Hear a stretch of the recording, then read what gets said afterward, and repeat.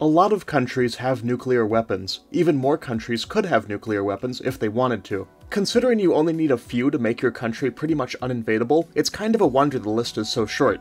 Taiwan is one of those countries where you can definitely see why they might want a nuke. They've got the strategic need and the economic ability with the technical know-how to pull it off, and they nearly did. Taiwan's desire for a nuclear weapon emerged shortly after the nationalist government's retreat to the island following their defeat in the Chinese Civil War. Chiang Kai-shek, the military dictator who ruled the island for the decades immediately following the war, saw having his own nukes as necessary to balance against the Sino-Soviet nuclear cooperation happening on the mainland. Under the American Atoms for Peace program, Chiang embarked on this project in the early 1950s as civilian nuclear energy research initially. Chiang at this same time repeatedly asked the United States to station nuclear weapons on Taiwan, a request that was eventually granted after a few years of badgering. The amount of nuclear weapons on Taiwan peaked around 200 sometime in the 1960s. From the start, nuclear research on Taiwan was closely tied with the military. The Institute on Nuclear Science, founded in 1956 supposedly for peaceful research, was mainly attended by military officers. Hundreds of Taiwanese officers were also sent abroad, mainly to the United States and Western Europe, to study nuclear physics and technology. Taiwan's Tsinghua University would also receive a research reactor from the United States, which Chiang personally visited a few times. Most of the people running the reactor were military men secretly gathering information that could eventually be used to make a bomb. Taiwan really stepped up these efforts after the People's Republic unexpectedly tested a nuclear bomb of their own in 1964. Most international observers believed they were still years off from one, and this sent Chiang and the rest of the Taiwanese government into total panic.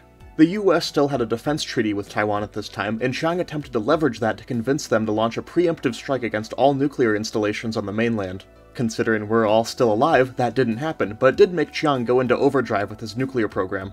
The US became concerned Taiwan was working on one in 1965, when some visiting International Atomic Energy Agency, or IAEA, officials were asked out of the blue if they had a 200-megawatt reactor lying around.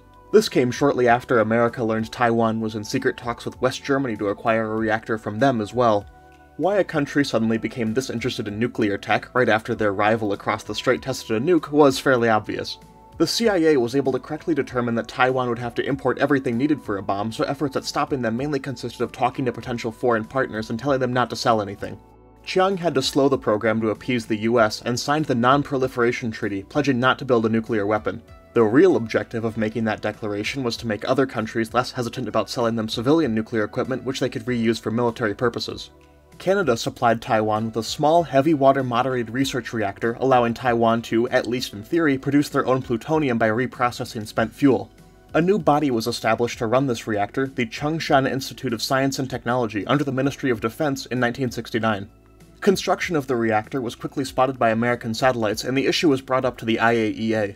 The IAEA imposed safeguards on the reactor when it was completed in 1973, but these weren't stringent enough to prevent it from being used to aid in building a bomb. Though, increased oversight meant that Taiwan had to diversify and had to start building more sites to hide nuclear materials from international auditors. The United States successfully blocked most large purchases of nuclear equipment, but smaller pieces slipped through the cracks. American diplomats in the early 70s uncovered secret negotiations between Taiwan and various suppliers of fuel reprocessors in Europe, only further raising concerns about Taiwan's desire for a nuke. A CIA investigation estimated that Taiwan could have a nuke ready by 1976 if they kept on their current pace. A team of US officials was sent to Taiwan to essentially issue an ultimatum: give up on nuclear weapons or American military aid would be halted.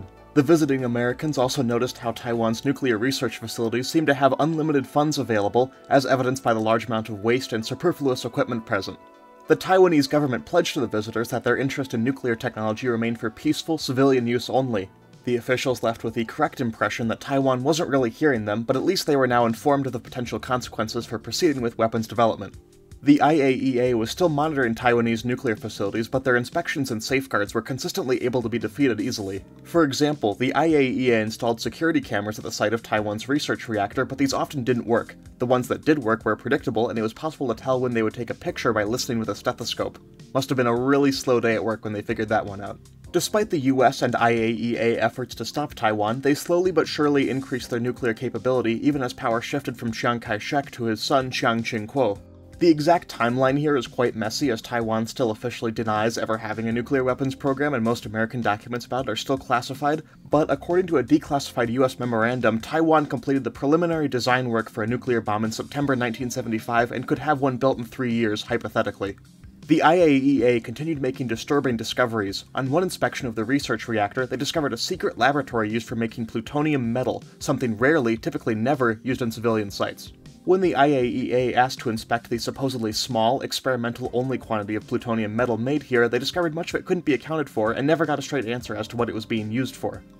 The United States did figure out where it was going, however. A clandestine American monitoring site set up near Taiwan's main nuclear research facility detected fission products in the air on at least 3 separate occasions. This confirmed Taiwan was reprocessing fuel into plutonium, though the measurements weren't precise enough to pinpoint the exact location.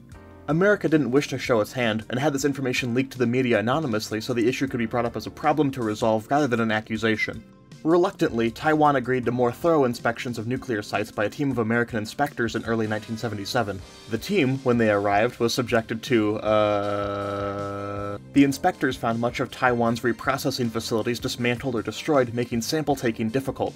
They examined nuclear waste records, finding multiple recorded spills of nuclear material that had fission products within them. Inspectors also found many inconsistencies in the actual designs of their nuclear facilities from what had been reported to the IAEA.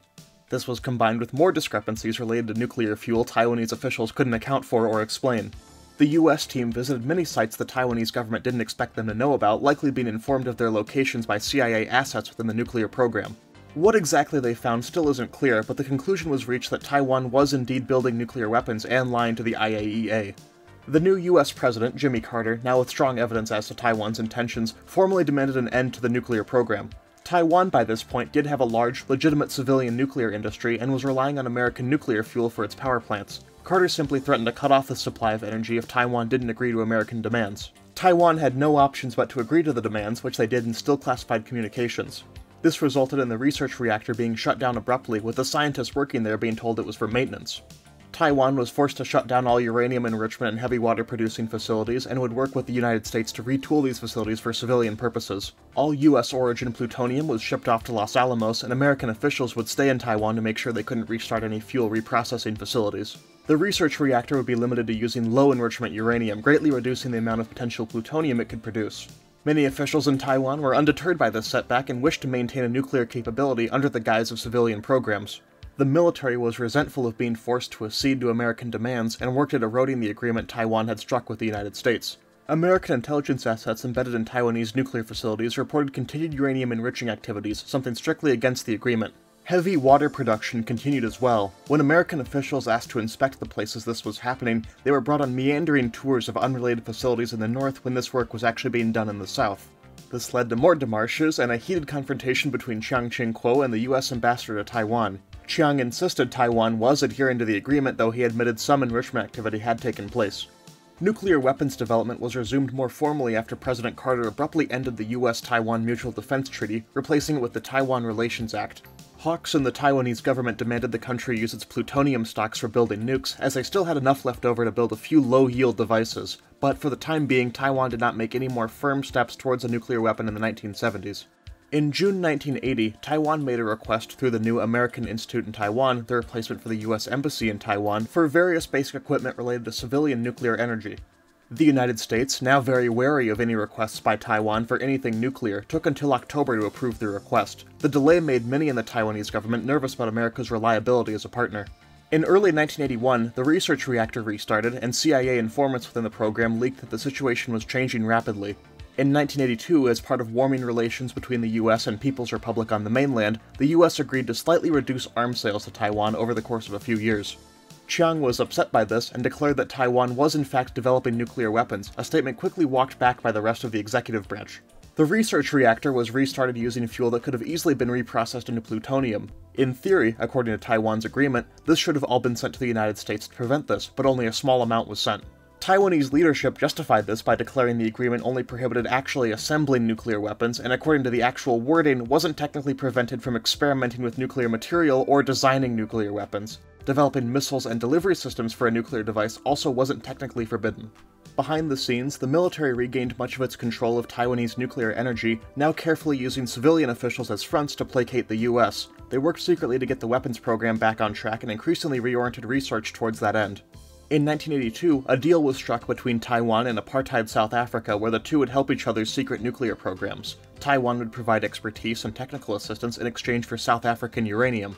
The two also agreed to jointly develop chemical enrichment methods, something Taiwan was strictly forbidden from doing by their agreement with the United States. This saw modest progress and gave Taiwan a potential way to enrich their own uranium without outside help. South Africa also agreed to help set up an additional small reactor on Taiwan, giving a potentially easy way to evade the oversight of the US.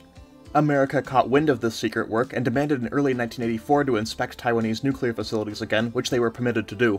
The exact events here are still mostly classified, but we know there was some internal discussion among Taiwanese leadership about breaking off the nuclear deal with the US entirely. This didn't happen, and the partnership with South Africa was instead terminated a short time later.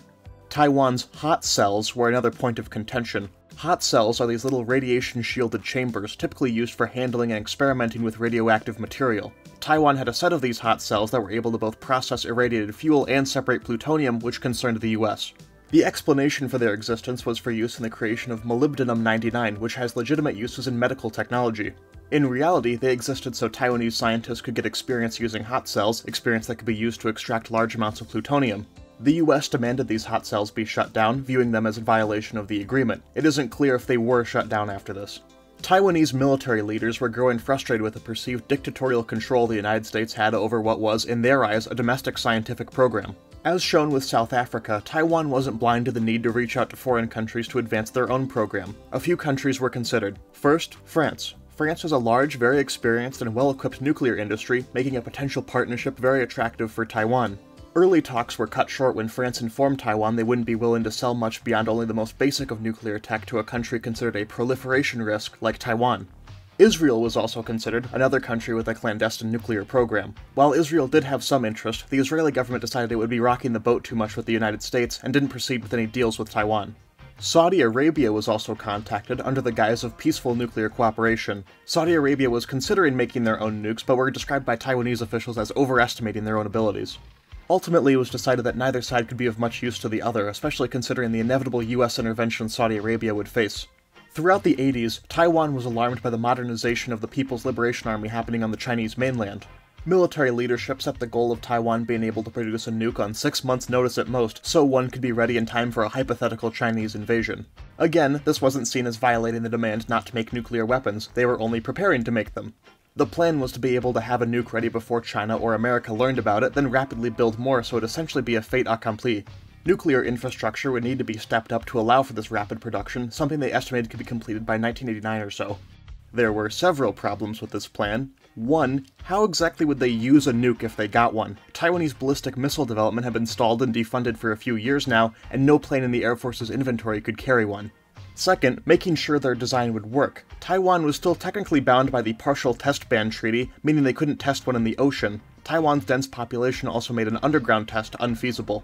Third, they still didn't have enough uranium or plutonium. A large amount of either of these materials heading to Taiwan in a short time would be obvious. Even if they did get it, Taiwan never developed hot cells sophisticated enough to turn them into usable components for a nuclear weapon. Lastly, personnel. Taiwan had many smart and capable nuclear scientists, but basically none knew that building a bomb was a goal. How exactly do you build a nuke in 3 months when nobody knows that's even something they're supposed to know how to do? While Taiwan did have some plutonium on hand and could get more from their research reactor, it generally wasn't weapons grade. Exact numbers are hard to say, but they could have likely cobbled together a few small nuclear devices with their available plutonium supplies. Still, the US and IAEA inspections would remain a constant problem. IAEA inspections only came every 3 to 6 months and could likely be delayed at least once or twice without raising too much suspicion. This would be enough time to divert fuel away for reprocessing before anything would be noticed. To this end, a new secret reprocessing plant was built, designed to be deliberately hard to spot from satellite images. The existence of this site was revealed to the United States via intelligence assets within the program. The official explanation was again that it was for legitimate medical uses. When asked later by the IAEA why it was on a secret military base, Taiwanese officials relented and admitted that it was for plutonium production. Around 1987, experiments with regular high explosives had progressed to the point the program could begin finalizing the design for a nuclear bomb. The only way they could reasonably deliver this hypothetical bomb would be mounted inside a drop tank of a plane. President Reagan had paused advanced arms sales to Taiwan in the early 80s, hoping to build a better relationship with the People's Republic on the mainland. While Taiwan wouldn't be getting any F-16s, foreign companies were still allowed to provide technical assistance to the island. This assistance would be used to launch Taiwan's Indigenous Defense Fighter program.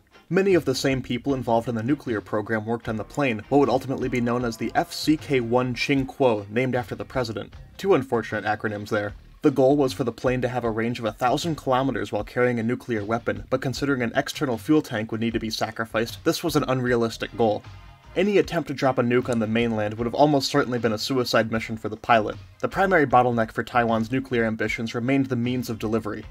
But that wouldn't be a problem Taiwan would need to solve, as in 1988 the nuclear weapons program was at last shut down for good, well, as far as we know anyway. Chiang Ching-kuo had been in poor health for a few years and passed away in January 1988. The United States was very concerned that the loss of this moderating force would lead to the military seizing even greater control of the nuke program, something absolutely unacceptable. Reagan sent a letter to the new president, Lee Teng-hui, demanding that Taiwan's nuclear infrastructure truly be kept for peaceful uses only. In January 1988, a US team was sent to irreversibly shut down Taiwan's research reactor. The most important components would be dismantled and shipped back to the US for destruction. No getting around it this time, the program was done, physically incapable of progressing. The secret reprocessing plant had all of its expensive equipment thrown into the basement, which was then filled with concrete. Taiwan's nuclear research facilities were broken up administratively and politically, so the military couldn't again control it all at once. Physical separation also occurred, with new fences and security checkpoints breaking up sites, making it impossible for anything to happen without supervision. By the end of 1988, Taiwan's nuclear ambitions had been completely crushed. There was no coming back from it this time, and that's pretty much where it all ended. Taiwan has occasionally hinted at restarting the program, but only when tensions with the PRC flare up, like in 1995. Taiwan's security situation remains uncertain, and it's reasonable they would see nuclear weapons as a potential deterrent. The IAEA continues to inspect Taiwan's nuclear sites, making sure everything remains peaceful. As far as publicly available information is concerned, it has. A few minor scares followed, but nothing big, and there's really no evidence Taiwan has actually tried to restart the program. Growing opposition to nuclear energy in Taiwan has also stunted any further development of civilian programs, killing Taiwan's attempt in the 2000s to build another research reactor. Domestic opposition really has been the nail in the coffin for Taiwan's nuclear weapons. Taiwan's program was one of the most advanced clandestine efforts ever discovered, and they nearly achieved their goal. Despite having the technical expertise, economic means, and strategic rationale to pursue a nuclear deterrent, Taiwan was ultimately constrained by its dependence on American support and global non-proliferation efforts.